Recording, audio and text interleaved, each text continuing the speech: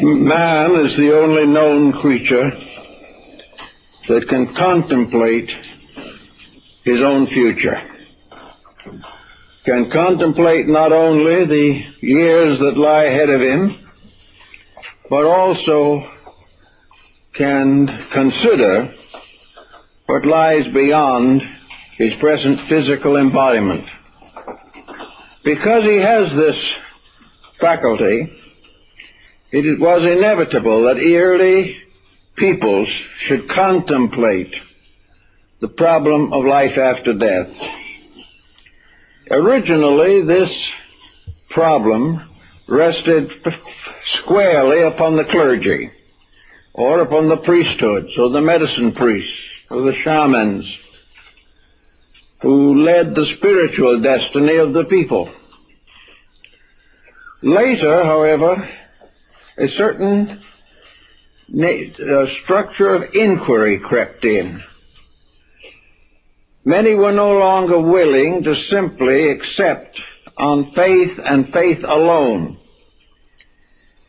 They had confidence in their religious leaders, but some way a conflict came about between the teachings of the religious and the daily experiences of human life.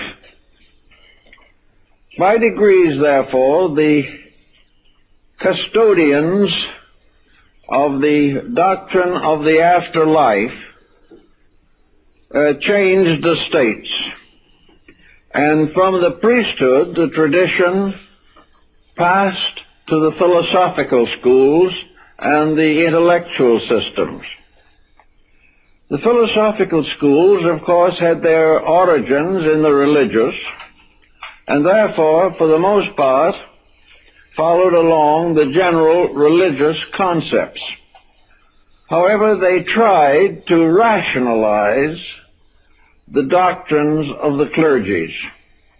They tried to prove intellectually, rationally, reasonably, that the teaching of immortality was philosophically sound, that it could be defended as well as accepted. The moment, of course, you defend something, someone else is unhappy about it and assails your defense. While the belief was held largely by the priesthood, and the priesthood almost completely dominated the public mind, there was very little criticism or conflict in basic religious convictions. However, when the intellectual schools took over, there were certain disagreements among themselves, and a waiting public was not satisfied that the philosophers completely solved the problem. The philosophers seemed to make it more reasonable, but they did very little to the chronic doubter who continued to doubt and wanted some kind of physical evidence to support the religious and philosophical interpretations. This continued to be a problem for a long time, and is still a problem in a great many personal lives and in a great many beliefs and schools. Finally, it came about that the newborn and rather precocious infant of the 17th century, science, became involved in the problem. Science was reluctant to take any part in the situation, on the ground that science dealt with things that were physical, obvious, and could be examined, placed under laboratory controls, and could become the basis of research theses for those looking for a doctorate. The result of this was that the physical, materialistic scientists rather preferred not to become involved. Privately, they might admit a belief, or they might deny any belief. But for the most part, the scientist took an agnostic position. He did not deny the possibility, but he pronounced solemnly that no proof was available And in his own opinion, there would be no proof that would satisfy him that man could accumulate.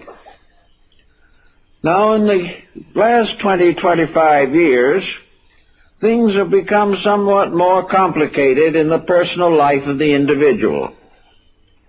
He has become more interested in living. He also has become more interested in questioning the reasons for his own existence.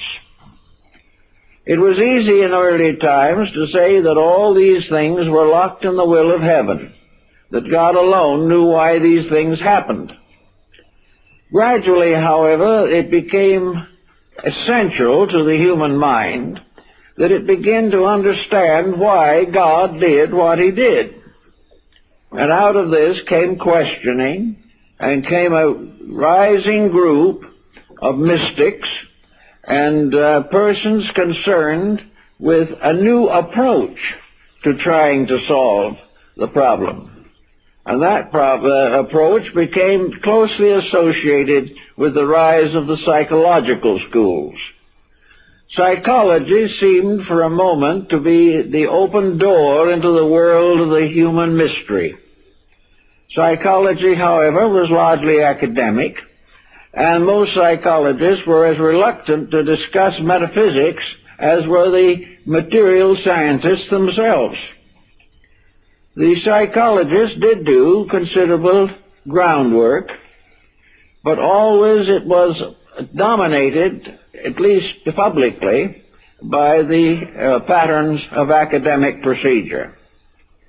Gradually, however, a new school has arisen among the scientific people. Younger men and women coming into the sciences, arising in medicine, in psychology, psychiatry, all of these counseling subjects. These people have become more and more vitally concerned with the problem of the true nature of the human being. And it has gradually come to be admitted that there is much evidence that the one life theory on which most modern world thinking has been established is simply not adequate. The only way you can justify it is to frustrate everything else. In order to justify the one life theory, you have to take the universe apart and throw the parts away. You cannot work into an intelligent concept of life. We cannot assume that the universe is meaningful, or that there is a pattern of purposes behind the various manifestations in astronomy, physics, biology, and related fields. So it has gradually become more popular to suspect that there is a larger invisible background to evolution than we have been inclined to accept. We are beginning to realize that the world is very much like the iceberg, that the greater part of it is under water and cannot be seen, that a greater part of our physical existence is invisible, and that we are simply living on the certain peaks of knowledge that rise above the surface of the ocean of the unknown. The unknown, however, must be important. There must be something there that explains the known, because even with the best scientific advancement, the known does not explain itself, nor does man find suitable, satisfactory, and solutional answers to the various mysteries of his own existence. So we have this type of problem, and we have inherited it from our forebears, and we probably will always be faced with it. In the Western world, we have assumed that there was a certain survival factor, and that factor was largely dominated by a theological concept of punishment and reward. The individual leaving this world went to a desert. He went to something that he had earned. He went to the judgment of his existence. If he had lived well, he had a fair chance of a benevolent condition in the afterlife. If he had lived miserably and been a cruel and dishonorable person, he would be subject to strange punishments, and all kinds of unpleasant diagrams, figures, paintings, etc. have been produced to indicate the condition of a soul in purgatory or perdition. This, however, was more or less a moral problem, and undoubtedly it frightened a number of generations into a state of conformity with prevailing opinions. We can't say that it increased virtue because of any great desire to be better. It increased virtue because of fear of punishment after death. Gradually, however, this has lost its flavor and has lost its impulse to condition human thinking. The average person today is not really heaven and hell conscious. He is not much interested in the thought, and down in the heart and soul of himself he does not believe that this doctrine is going to seriously affect him as a person. He is more apt to follow the idea that there is no life after death, and therefore all speculation is useless. He would rather be an atheist and believe in nothing than be a theist and believe in some of the things his ancestors accepted. It just did not seem to make sense. So now we have these new fields coming in. We have parapsychology. We have a tremendous increase in interest in psychic phenomena. We have more and more books being written every day reporting conditions of suspended animation and the probabilities of the survival of consciousness after death. These reports are met with a variety of reactions. Those who have always been of the idealistic mind simply smile and say, well, after 5,000 years, they've caught up with the facts we always accepted. Others still remain uncertain, and every book favoring life after death will somewhere along the line be faced with another book denying the premises in the one which has been previously issued. So the problem goes on, and there seems to be no really easy way to answer this question. Now, we also know that the average human being has certain faculties which he likes to use, and the divine power and its infinite wisdom has bestowed upon the individual a power of intuition. It has also given him the power to evolve, liberate, and develop mysterious, subtle powers, attitudes, and levels of consciousness locked within himself. And gradually a number of rather progressive thinkers have centered their attention upon the simple fact that the only way in which the average person can convince himself completely, beyond any question of doubt, and find the final evidence for the certainty of his own immortality is to search within himself for the instruments of this knowledge. He must finally discover that within his own nature are the instruments necessary to convince him of life after death. He will have to experience life after death ultimately. And in the meantime, he has powers to research his own inner life, to determine by means of the development of extrasensory gamut the conditions of life which he cannot see. And all of the research up to the present time that is carried on within enlightened individuals, for the most part, supports the idea of the continuity of human consciousness.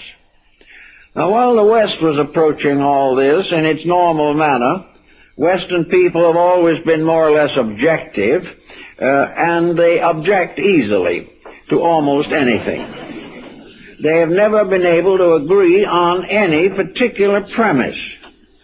And another point that has been in their disfavor for a long time is the tremendous materialistic overambition of Western peoples.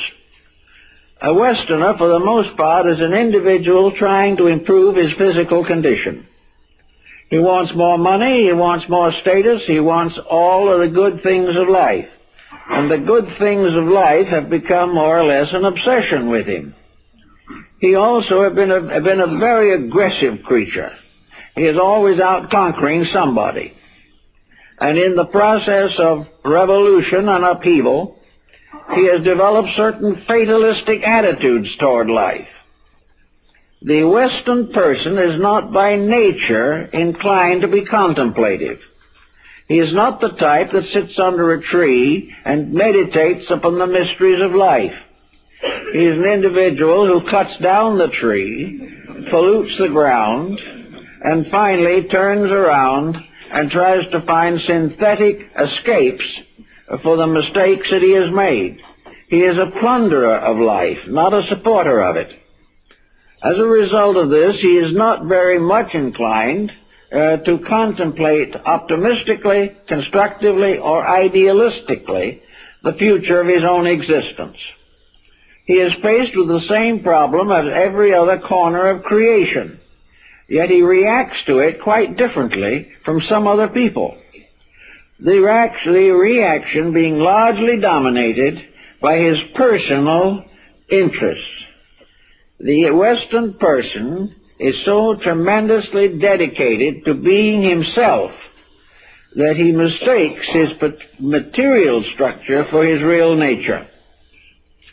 Now, other nations are gradually catching on to this idea, and I think we can say with a considerable amount of regret that materialistic ambitions have been transferred to most other parts of the earth. Most nations now are in a great competition for material supremacy. They believe that they can achieve something or other by conquering each other. About all they have succeeded in doing to date, however, is to liberate souls in this world on the battlefield or by starvation into the invisible realms which the conquerors and the conquered do not believe in. This is a sad but unfortunately part of a pattern that we cannot get over.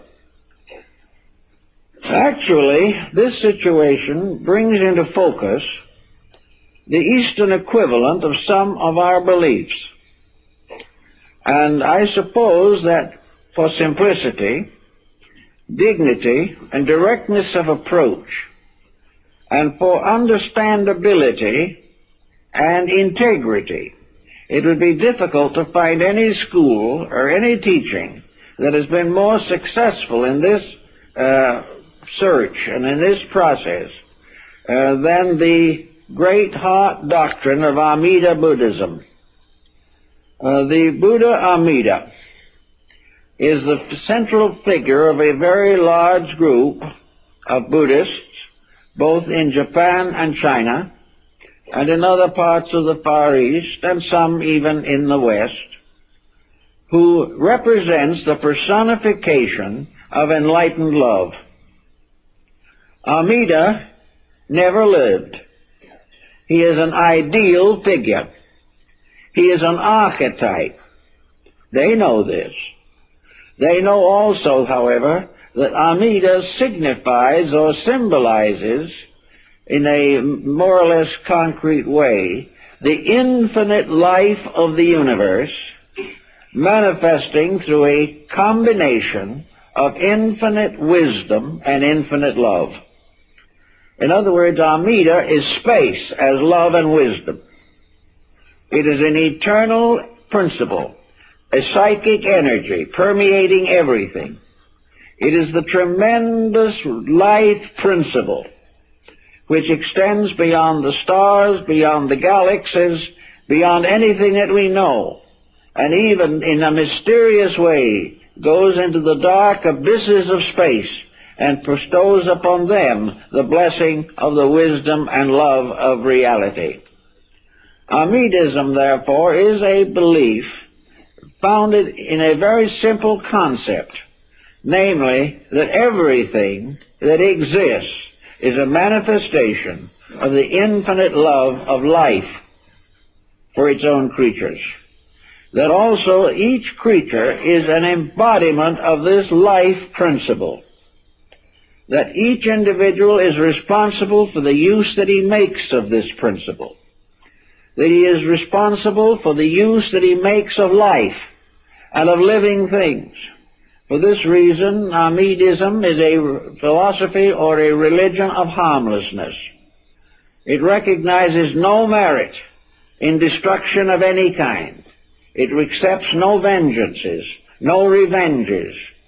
It can condone no grudges or intemperances or intolerances of any kind, because all of these exist only where the being involved has not become aware that the universe itself exists upon a strange warp and woof of wisdom love, and that the two terms are interchangeable, that they are two names for the same thing. Wisdom is not separate from love. Love is not separate from wisdom. They are both manifestations of life itself in infinite, continuous manifestation. They represent this concept by a radiant figure, a figure that represents an evolvement of consciousness. Life in the process of growth is constantly producing superior types of things. Down through the ages, it has resulted in the great descent of evolutionary procedures. Life is forever excelling itself. And as in the story of the chambered nautilus, man, nature, the space around him, the universe, chaos, cosmos, are all in a case of constant growth. They are building nobler palaces and temples for their souls. Thus, everything is growth. And growth means that in the course of time, growth must result in things attaining a degree of superior growth. Growth is more than a physical situation. The individual is born, grows up, matures, grows old, and passes on. But this does not necessarily imply that he grows up. It only implies that he has moved through a period of time and has worn out the instrument with which he came into this world. The fact that he may leave almost as he entered is by no means unusual. And there's plenty of evidence, scientifically collectible, to the fact that the individual can, with care and thought and discrimination, can leave this world as foolish as when he came here. He can carefully avoid anything that might result in improvement for himself. He might be careful also not to perform any action that is sufficiently unselfish to be suitable to reward with some benefit. We have today narcotics problems. These problems affect people who are college graduates, successful in all walks of life, who simply do not care about trying to be any better than they are. And because of this, they are getting worse every day. We have the same with alcohol. The individual does not really care enough or believe enough about his own destiny to be concerned. He simply goes along and may very well leave as he entered, without very much growth or understanding or maturing of his own life. Other less flagrant problems simply represent self-interest, the individual living from day to day to do what he feels like, and gradually, unable to do the things that he has always wanted to do, he fades away. Now, this cannot be a proper interpretation of life by an intelligent creature. Man is born with a power within himself which, if he will use it, will enable him to make a much better judgment about his own conditions, the conditions of his world, and the purposes for both. As long as he is willing, however, to be ignorant, suffer the results of ignorance, and be miserable and unhappy in exchange for a few days, years of gratifications, he will be as he is. Now, in the doctrine of the Pure Land sect of Buddhism, we have the realization that has been bred into these people for thousands of years that life is important. Life is meaningful. We are here for a reason. We are here to fulfill a purpose, and that the real purpose is to grow rather than to accumulate. The real reason to be here is to become better, to make use of the opportunities of existence to enrich character and ennoble human relationships. If these factors are ignored, or even put in second position, the life is damaged, or is imperfect, or lacks full understanding of its own significance. The Pure Land, therefore, tells us very frankly that the individual must plan his own growth. That this growth is not something in which he can depend upon constant indoctrination by other people. Gautama Buddha, of course, who was the prime moving principle behind all Buddhism, observed on one occasion that I will not believe a doctrine because the scriptures say that it is true. I will not believe a doctrine because the great teachers have taught it. I will not believe a doctrine because my countrymen and those around me insist that it is true. I will not accept any of these things and blindly follow them. I will follow a belief or a doctrine only if in my own heart I am convinced that it is true. This is one of the problems we have. People are following doctrines and teachings which their own hearts have not yet found ways to interpret or understand. Therefore, Amidism is called the heart doctrine. It is the individual growing up heart first and recognizing what are called the Buddha seeds that are planted by eternal life in the heart of man. He must help these seeds of truth, realization, and integrity to grow by dedicated effort. If he does not do this, then the real purpose of life is lost. Amidism arose as what is called the Northern School, or the Great Doctrine.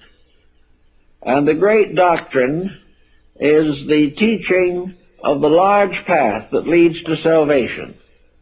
It is called the Mahayana School, and is separated from the Southern School, which is called the Hinayana, and is firmly set in Siam, or Thailand, and what is now Lanka, was Ceylon. These Southern followers follow an ascetic life. They renounce all material things, and putting on the robe, wander into homelessness. In other words, to them, the life of truth is a monastic existence, a concept that also dominated Europe for many hundreds of years. The Mahayana, however, the large vehicle, says no. This is not the real answer. The real answer is not that the individual shall perform these types of austerities because they are recommended or told to him by his religion or his philosophy or by his various teachers. The real answer to the entire problem is not to walk out on your job It is not part of the plan of things that a person seeking holiness shall leave his own family, neglect his children, go into bankruptcy, and become dependent upon welfare. This is not the religious life. This is a symbol, a very cheap symbol of poverty, used as an example of piety. That the individual who gives up wealth, gives up all, is simply based upon the mistaken point of view that for that individual wealth is all, when it is not the case. What the Mahayana school teaches the individual to do is to stay with his job, do the things that he knows he should be doing, serve his fellow man unselfishly and thoughtfully, and at the same time keep in his heart the mystery of salvation. In other words, the heart doctrine is one of the continuous remembering of the divine plan and its purpose for us. That this remembering goes into everything we do. It goes into the arts which we create. It goes into the labors we perform for common good. The carpenter builds a house remembering the infinite love of Amida. The mother with the child cares for the child and gives her whole heart to it, really and sincerely, forgetting self, because in so doing she feels that she experiences immediately within herself the unselfish love of the Amida. So where unselfishness leads, Amida is present. Where selfishness leads, the rather unpleasant figure of the demon kings begin to arise. They are not the symbols of the pure doctrine. One of the simple symbols of Amidism is the symbol, what is called the symbol of the presence of the other. Every monk or priest or devout member of the Amidist sects believes always that he walks and lives and thinks with another. There is this other person whom he cannot see, but who never leaves him, and is constantly guiding, protecting, and guarding him, and constantly helping him to sustain his faith. This other is not, however, an imaginary being, dreamed up by his own need. This other is life itself, a life which is present everywhere, always, and protects all who serve it, and punishes all who damage it. That as long as the person lives according to the laws governing life, he is under the protection of the strongest virtue and the most magnificent principle that can possibly exist. Now, according to the Buddhist doctrine, of course, the concept of gods or deities is very different from what we have. This is why, in many instances, these people have been called idolaters. They are supposed to be worshiping graven images. Actually, this is not true. The concept is, however, that instead of a mysterious, eternal principle of theocracy governing all things, that everything is in a constant process of growth. The gods are growing along with creation. They are not sitting in judgment above the divine workmanship. They are part of it, because all of these deities are actually, of any nation or of any people, are actually merely manifestations of the radiant, creative, and redemptive energy of one power. Now, the Buddhist realizes that this one power has other names. He does not attempt to insist that it has to be called anything, but it has to be recognized that all of the leading powers, all the laws, all the forces that govern existence are servants of the purpose of existence itself, which is the perfection of all that lives. Therefore, the so-called demigods or deities are agencies by means of which the purposes of infinite enlightenment are being advanced. According to this doctrine, Buddha tells his disciples the story of the Buddha Amida, that once upon a time, aeons, millions of years ago, there was a mendicant, just like himself, a wanderer upon the face of the earth, searching for truth. And this wanderer passed through many, many embodiments and found more and more of the light that he needed and desired. And at last, after hundreds of lives, he attained to the condition of an arhat, or an enlightened servant of the law. And in this condition, he gradually performed more and more saintly works until it was finally his merit over millions of years to become a bodhisattva. Bodhisattva means an enlightened self. And when he came to this degree, he became embodied in great labors of philanthropy, great labors of service. He contributed to the good of all things in a strange and wonderful way, because he was gradually diffusing himself throughout life. He was no longer working for himself. He was not even working for life. Life was working through him to the fulfillment of its own purposes. And finally, in the great day, be with us, it is said, this being attained to the right of Buddhahood. And this right was the highest good to which the being could ascend and still exist as a being in a universe of conditioned existence. And when the time came for Amida to attain to Buddhahood, he then took the great vow. The vow being that he would not accept the fullness of his own labor. He would not pass on into the infinite love of Amida. He would not go into that great glory of perfection from which there is no return. He would not leave this world until, and then he made the vow that is important to our present subject.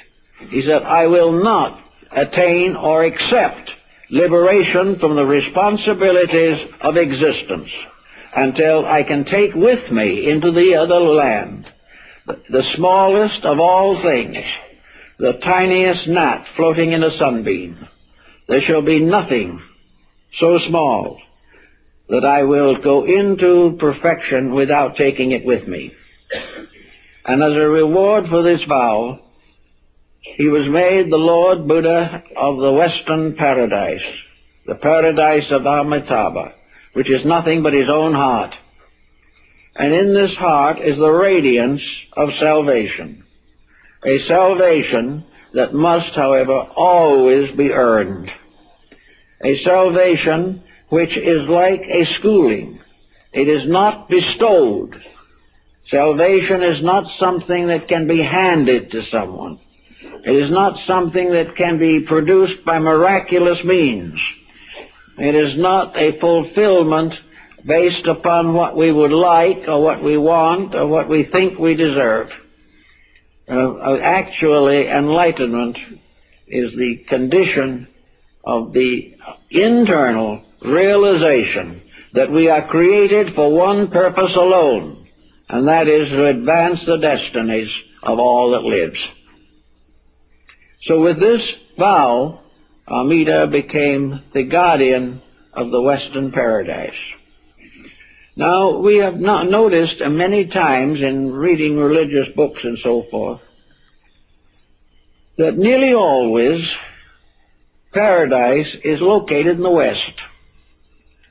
We have a slang-like term that we use here, that when someone passes on, they go west. We are not certainly involving them in Buddhism, but it seems that always, in the Greek mythology, the Blessed Isles are to the west. The New Atlantis was to the west. The Utopia was to the west. Always the blessed lands of perfection are to the west. And the ancients firmly believed that this Western Hemisphere was to be the blessed land. And certainly that was the teaching of Buddha, of Bacon, in his work, The New Atlantis. It was to the west. And it was a place where all good things would be done, and where human beings would live together in peace and happiness and wisdom. And as he puts it, that all knowledge should be for one purpose only, the accomplishment of the greatest good for the greatest number, without any implication of selfishness. So Amida, however, in the Western paradise, lives in a radiant world symbolically represented by the Taima Mandara in Japanese Buddhism. Here he is seated in paradise, and he is surrounded by the 16 intercessions, by means of which he serves those who need him. And all of these intercessions are based upon one pattern primarily, that he approaches those who have approached him. Whenever any human being from the depths of his heart asks for the participation in the mystery of divine love and wishes to have the opportunity to love without self, to love without any hope of reward, without any ulterior motive, then this is the love of Amida in himself. This is the other who walks with him. This is the highest aspect of his own nature, and this highest aspect is always part of the one great love aspect of creation. So the Amidist doctrine has developed gradually, particularly through the teachings of two great monks, Honen and Shonen. These two men of entirely different temperaments made great contributions to Japanese Buddhism and became the leaders of the school of the Amidist sect. They didn't originate it. It originated in China, but they were the ones who gave it its greatest impetus in Japan. It has been called a Protestant Buddhism, and this in very large is its best definition. Honen was a very interesting man. He was a man who had to stand by while his father was brutally murdered. And as he grew older, he went to the religious life and was finally faced with probably the greatest test that a person can be faced with. He had to convert or enlighten the assassins of his father. He had to spread the love of Amida from his own heart to cover them. He had to love them in the name of truth more than he hated them in the name of the crime they had committed. And he succeeded. He succeeded in forgiving them and bringing them into a redemption. And they were definitely converted and became monks. So Shonen was a different type of man. He was a man more or less worldly in nature, impatient, dedicated, very truth-seeking, but not exactly by nature gentle or pious. He had many strange experiences and finally decided that he wasn't even worthy to be a monk because he could not even control himself properly. But gradually, through the assistance of those around him, he achieved the tranquility of spirit which made it possible for him to go on and become the founder of a great sect. There's something somewhat reminiscent in these two men and the Western experience of Peter and Paul. Peter would correspond to Honen, Paul to Shonen. These two became the great leaders of the Pure Land school, which was to have such a powerful effect upon the life of the Japanese people and of Buddhism in general. One of the interesting labors of the Pure Land sect has been its advancement of education. It has founded many schools, not only relating to religion, but to all arts and sciences. Buddhism has never, in its entire history, been an objector to science or progress. It has never condemned a scientist. It has never imprisoned an intellectual.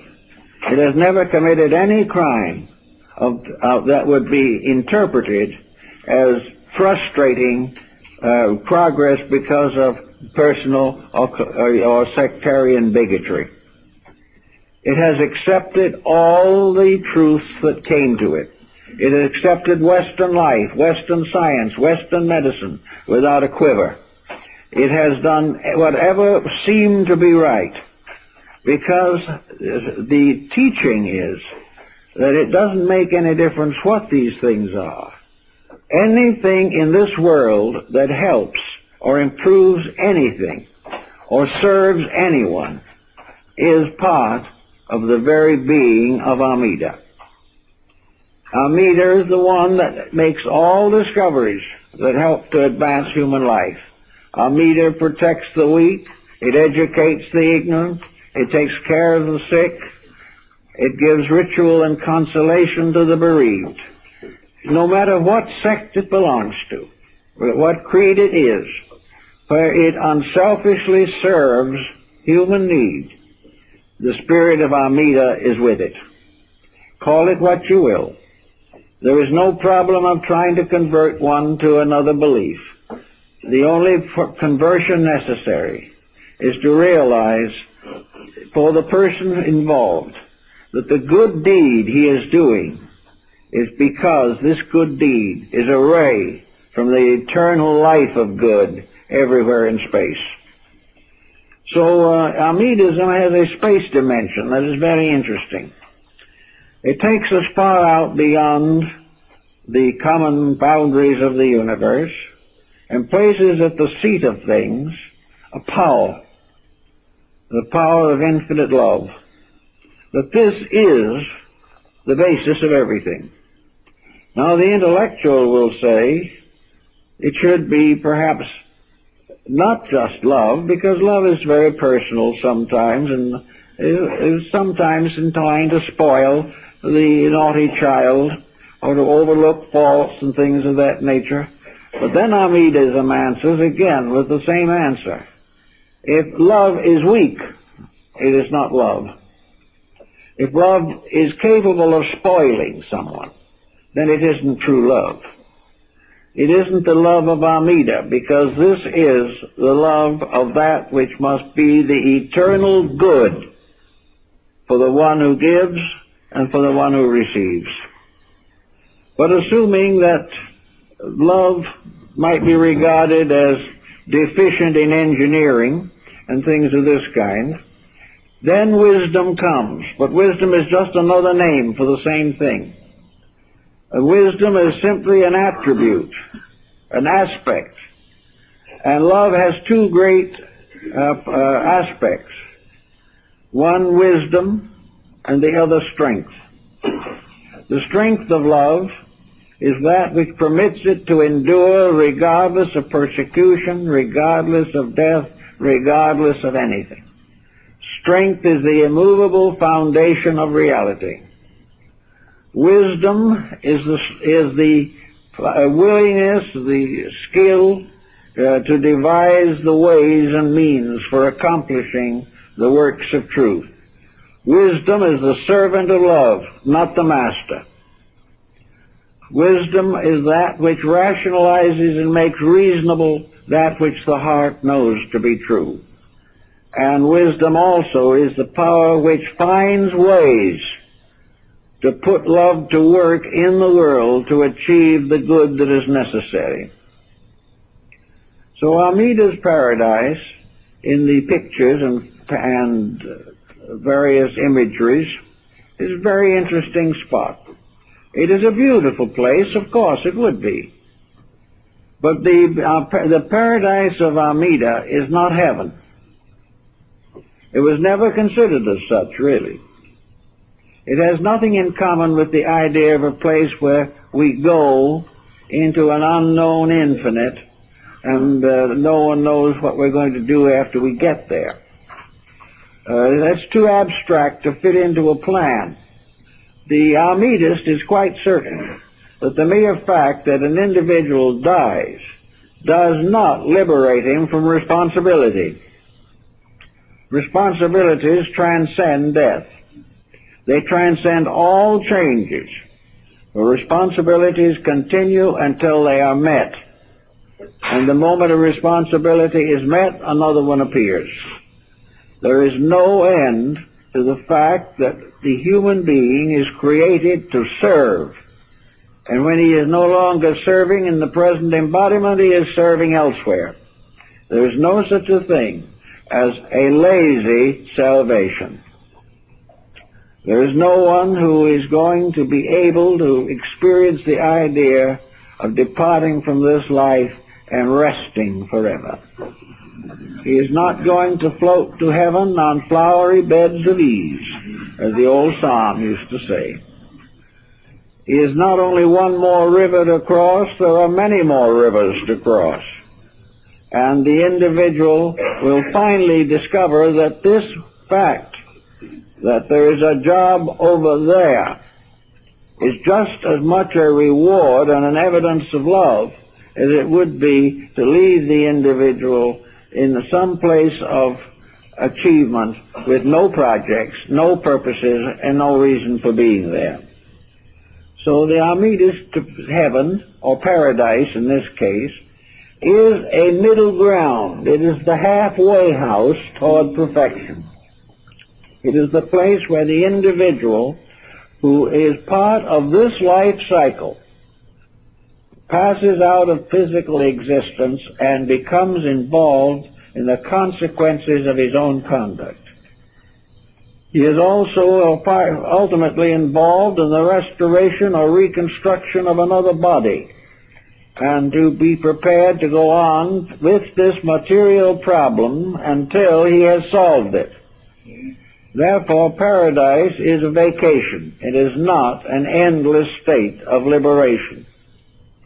But the paradise of Amitabha is a very, very nice place. The people, souls that go there are divided on the levels according to their attainments and according to their integrities. It is not expected that the child soul is going to be fully wise. It is not expected that those who are still imperfect but well-intentioned are going to be simply forgotten or punished because they did not make the superior grade. In the great principle, no one ever fails the school. He simply doesn't do as well. He may not be among those that gets the Phi Beta key right away, but he is coming along with everybody else. And in the paradise or western world of Amida, there is an appropriate level of reward for every degree of human achievement. The most simple and sincere person is just as fortunate as the very brilliant individual who has accomplished great things. Everything is measured only in the terms of this accomplishment as it bears upon the internal integrity of the individual. And very often those who accomplish the most in the material world achieve the least in the development and release of their own spiritual content. Another interesting point in Mamida's paradise is that over there you go to school. Now this might seem as though it would be a very great hardship, particularly after attending one of our universities here. But in the old paintings, it's all very charming and delightful. In the western paradise of Amitabha, there are jewel trees, beautiful trees covered with festoons of jewels, where beautiful birds sing, and where beautiful creatures like the deers of Kasuga wander about, heavenly spirits. Here also are the angelic beings scattering flowers from the sky. It's very lovely. And under the tree is an old wise man sitting quietly teaching his disciples. They are all learning. They are all experiencing. Because while they're over in the Amida's paradise, they are again required to catch up something that they have forgotten.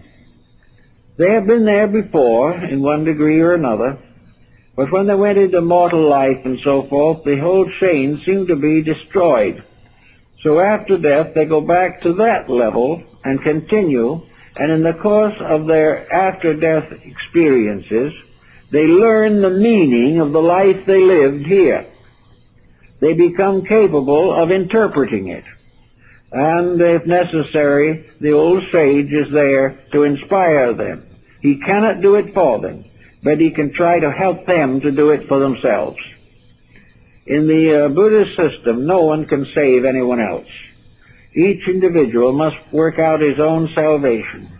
But all of us can help the individual to understand these principles and inspire him to live according to the law.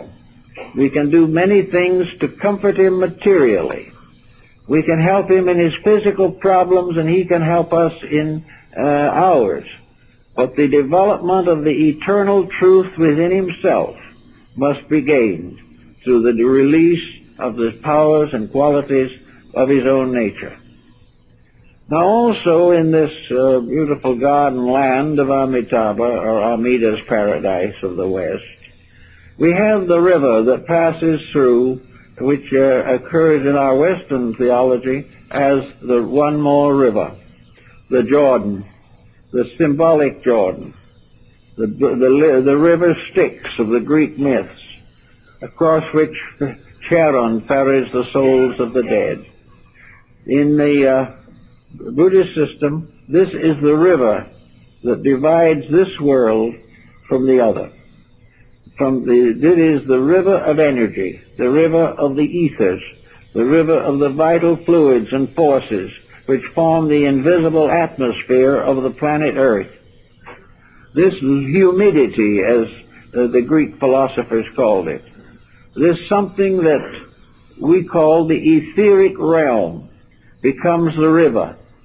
This etheric realm also is the etheric body of the individual, the body that must be gradually transmuted. But to cross from this world into the other requires the help of a boat. Now, we have never thought too much about boats, and yet the early church did. The papal ring of the ancient time, the fisherman's ring, always had the symbol of a boat on it. The nave of a church means the ship, and our word naval comes from the same word. In other words, the church is the ship of salvation, and the congregation, by means of this ship, is carried across the waters of illusion to the blessed security of spiritual strength. So the ship is there, and in the Buddhist symbol, it is a very pleasant little boat. It is, of course, built like a Chinese junk. It would be in that part of the world. It has two eyes painted on it so it can see where it's going, just as in the fishermen's boats in Hong Kong and Shanghai. And the oars, or the rudder of the boat, may be Amida himself, or if not Amida, then his beloved son, Avalokitesvara, who has become feminized into the form of Kuan Yin or Kannan. In the body of the boat are people doing all kinds of things. And I think it is interesting that the doctrine includes the idea that most of these people do not know where they came from, do not know why they are there, and do not know where they are going. For them it's simply a vacation. They are outward bound. And in the ship of the doctrine, and many of the old prints of it, the old man sitting on the back deck with a fishing pole fishing across the river. This is a kind of a quaint whimsy, But it is more than it seems to be, because this ship, which carries us across, may be regarded as faith, it may be regarded as hope, but it is something that we have to experience as transition. It is the process of moving from this world to the next. Sometimes it's in sleep, sometimes it's in waking. Sometimes there is a clear memory of parting, others there is not any memory. Some wake up long afterwards. But this is the ship, or the symbol, that carries the life from this world to the next, and it is the body of energy fields, the ethers, which forms the vehicle for the transmission of the consciousness from this world to the next. When the physical body is gone, the etheric body takes over, and that is the ship of the doctrine. It is that which carries us to another port, but cannot go with us beyond that point. Also in the Amida system, we have the way of attaining a certain meditational life. The Amidist has a kind of a mantra, Namu Amida Butsu, which means adoration to the Buddha Amida. This is something that is a song that devotees may sing as they walk along the road, or particularly monks making a pilgrimage to a shrine or something of that nature. But these words stand for something. They stand for a continuing attitude. They stand for the fact that the heart itself sings. This is quite important to their philosophy. It is the singing of the heart in themselves. As they go along doing anything of life that they are supposed to do, they are constantly worshiping reality. Nothing that they do is trivial. Nothing that is done without a full spirit of insight and a full dedication. Wherever the person goes, whatever job he performs, if he cashes a check or puts a new sole on a shoe, as he proceeds, he recites the words, adoration to the Amida Buddha. In other words, all these things, everything that is done, is an offering. It is an offering of the human soul to that which is its own source and salvation. I remember in the late 60s, when I went over to Japan on one of my earlier trips, I noticed in the taxi cab, the driver had a little sacred painting, little sacred picture, a little ofuda, as it is called, a picture of Amida. And it was in his cab. So I talked to him a little while, and I asked him, I said, is this a charm? Is this something that you carry as a relic, or as like a holy medallion or something of that kind?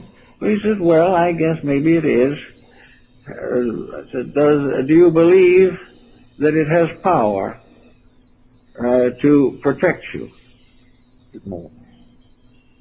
I do not believe it has the power to protect me, but I believe it will remind me not to do the thing for which I would need protection.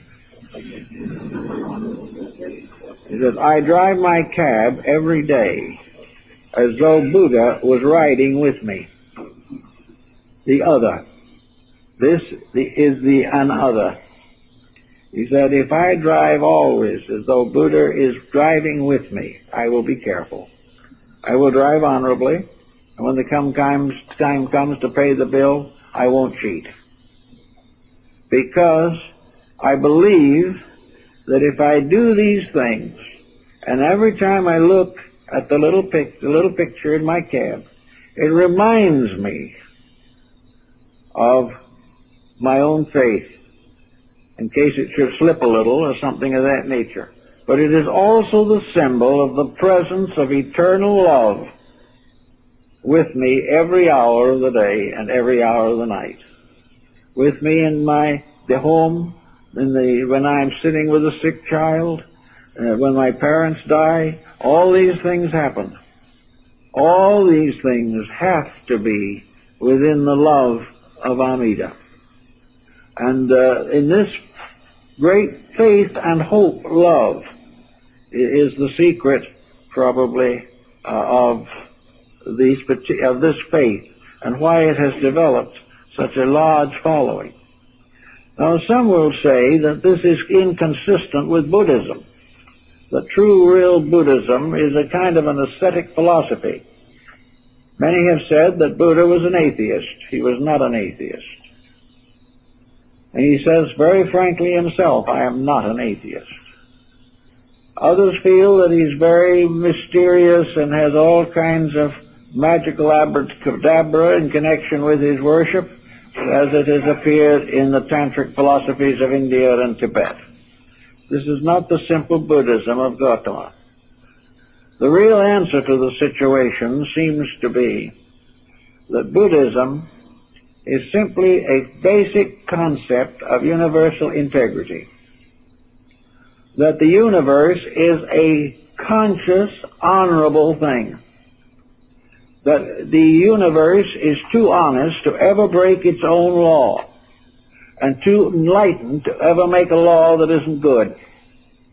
That all the laws that flow out of the darkness of space are laws of love. That they come from the great heart of life. And the great heart of life is the infinite, ultimate spiritual sun, the energy of which sustains the galaxies and sustains all the clusters of stars and world systems as far as imagination can go. Borrowing from the Hindus long ago, Buddhism realized that this was not the only solar system, that we were not the only planet, that we were not a unique creature or being in space, and certainly we were not exiles. In the great Lotus Sutra, in which Gautama preaches to his disciples, at the moment of the revelation of the sutra, the beings, the Buddhas, the great ones, from myriads of suns, rulers and guides and teachers of ultimate billions of habitable, existable spheres in space, all attended. It was a symbolic statement of the fact that Buddhism taught that every star was part of the great cosmic plan of infinite radiant love. It wasn't a question as to whether the star or the planet was inhabited by mortals. The planet or the star itself was love, itself in its own nature, fulfilling some part of the universal destiny. That not a thing exists, but it has use, and in proper use is fulfilling the vow of its own renunciation. For the stars, like man, must swear that they will not enter the eternal paradise, the great ultimate of things, until all that they control or dominate or regulate can go in with them. With the motion of space, everything must move together. In the Amida system, the final parinirvana, the end of mortal existence, is reserved for those who have solved all problems and in whose nature and life karma has ceased. Now, there are a great many people who don't like karma. They take it very personally. They feel that it is one of the most common detriments to their happiness. But actually, karma is not anything of this nature at all, because the karma rewards good just as quickly as it is said to punish ill. Karma does not punish ill. Ill punishes itself, but it is the law of karma that regulates the procedure. The karma also rewards itself. But as time goes on through the evolutionary processes of things, the individual, by learning, by living, by dying, by being reborn, by contemplating and meditating the realities of existence, gradually learns not to make the common mistakes that have burdened him for maybe many hundreds of ages. He discovers the virtues of life. He begins to practice greater kindness. He is more thoughtful. He lives a cleaner life. He is more attentive to those values which are good. His love of beauty increases. His integrities are strengthened. And gradually, karma fades out. When the debt is paid, it's finished. The only reason why karma hangs on is because we have too many unfinished debts. But when we finally meet them, then the karmic responsibility fades out little by little. And according to Buddhism, it is karma that brings us back. It is karma that causes incarnation. When we're perfect, we don't live here. Many people have noticed the comparative lack of perfection. As soon as we have achieved freedom from our own mistakes, when we no longer compound the felonies of ourselves, then the karma ceases, and the individual gradually retires from objectivity as we know it to the higher realms of nature. When all bonds cease, when the individual has exhausted every weakness of his own nature, when he has attained all righteousness, when at last there is nothing more to learn, nothing more to accomplish, and he has set in motion the wheels of redemption for everything within his domain, then according to Buddhism, he may retire into the state of Buddhahood. From this state, he cannot return to this world as a person, because in correcting his mistakes, he has also exhausted his personality. The moral rule being, a personality is a mistake.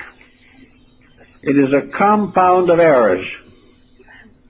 It is a structure composed of things that are not being done well. In other words, a personality is a monument of weaknesses, imperfections, delinquencies, or those vacuums caused by ignorance and thoughtlessness and self-centeredness. Therefore, the personality cannot attain perfection, because perfection is the final release from it. We will never have a perfect personality, because there's no place in space to put it. But when we exhaust the personality, then we reach the point finally where we can no longer come back, because the mistake that would draw us back no longer exists. When this state happens, the bodhisattvas, according to the Mahayana school, leave one mistake. They purposely leave one shortcoming so that they can come back and serve. After this one shortcoming is finally met and paid for, then they cannot return. But they purposely leave something as a link between themselves and a world in pain, in order that they may continue to serve by enlightening. According to the Buddhist concept and according to Buddha's own doctrine, those who enter the final Mahaparinirvana, or the extinction of self, which is the troublemaker, then the being is reunited with life itself and continues to exist in life as life, in a great reservoir of life. But the only way it can come back is through life. In other words, that which cannot be born again on earth is born again in the heart of every believer, because it has now become universalized and is one with all that lives, and becomes part of the soul heritage of dreams or ideals or hopes or aspirations, which are to bring ultimate liberation to others. It's a fascinating story and a very interesting doctrine, and we are gaining considerable information and assistance from it in our studies of abstract philosophical problems. The psychology of the Buddhist system is extraordinary, as Professor Max Muller pointed out. Whereas most of our systems are essentially founded in theology, this is founded very largely in a kind of cosmic justice. It is not a system in which you worship primarily by paying homage to something. You worship by releasing life, wisdom, and truth through your own conduct.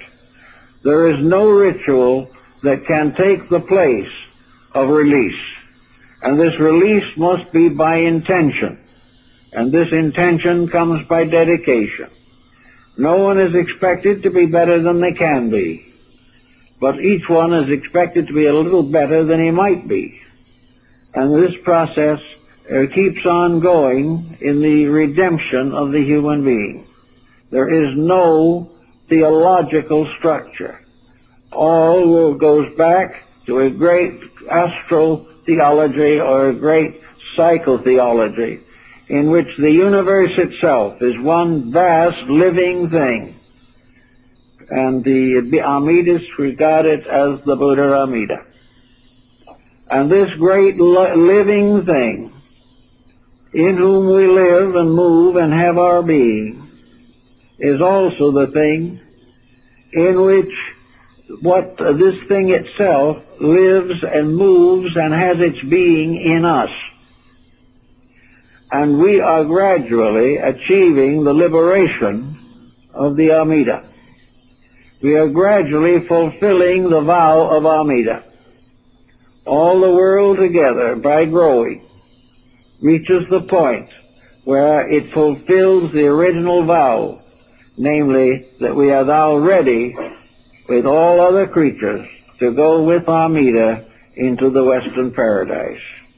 When this happens, then we have all achieved. But Amida cannot make this happen.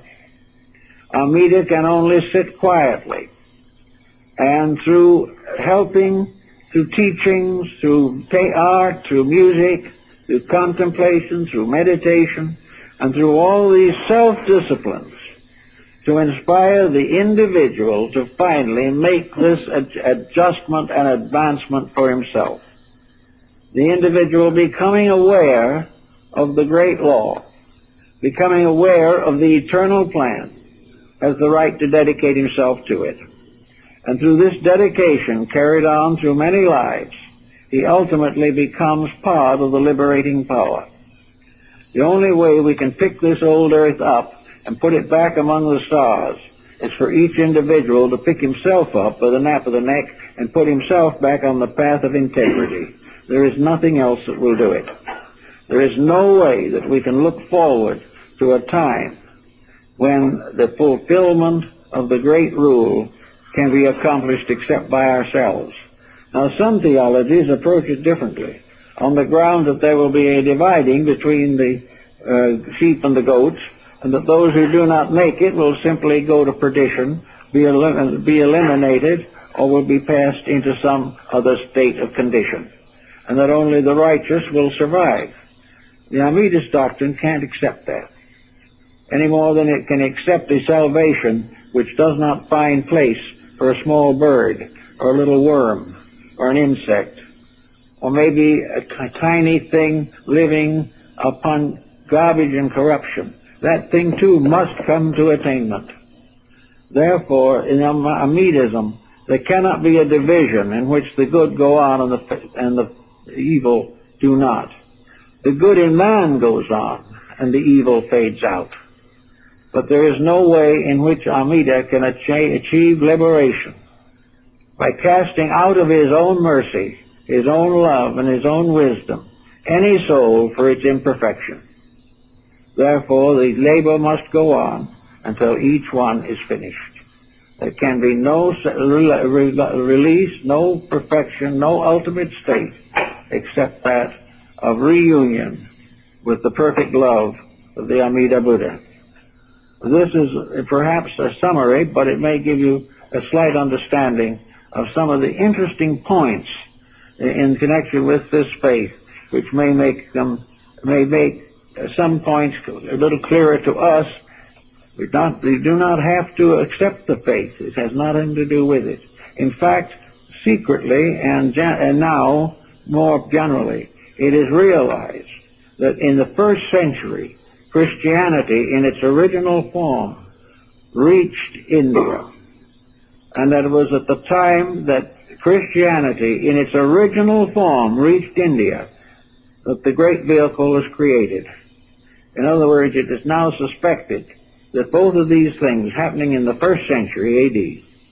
are not merely coincidental, and that a very large part of Mahayana Buddhism has been inspired, influenced, directed, and conditioned by contact with Christian principles. So we have another interesting point for general consideration. Now, I have an announcement I'd like to make, which I hope you'll listen to fairly attentively. We have on our program a lecture to be given here, I believe, on October 21st. Let's see, this is canceled. The speaker was a person by the name of Barbara Taub, T-A-U-B, and by circumstances beyond her control, she is unable to be here. So if you were planning on this, make the correction on your program. And now I'm going to give a little time to myself now. I'm going on 2 weeks vacation. And I will then be back with you as usual. And I hope that you all have a good time. Be sure and visit Mrs. Olson's collection of pictures in the library. They're really outstanding, and I know you'll enjoy them. Thank you very much.